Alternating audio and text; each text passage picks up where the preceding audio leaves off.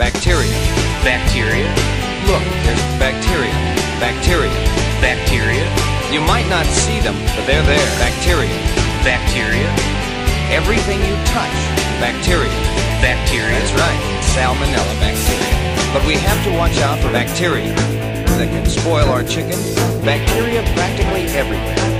Everywhere you look. In the kitchen, inside the cooler, in the dining area, in the restrooms, on our raw chicken.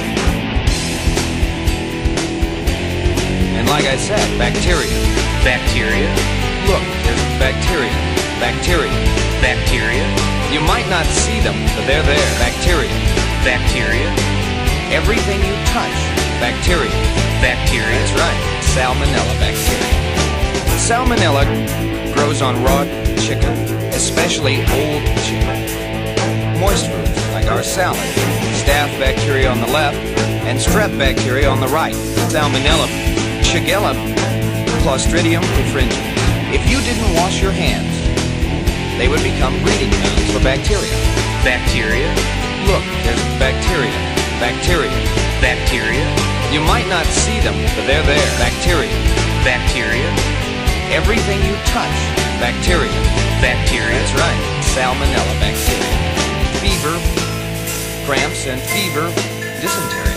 Fever, fever, vomiting, chills, cramps, chills, and chills and cramps. 1 square inch, 500 million salmonella bacteria.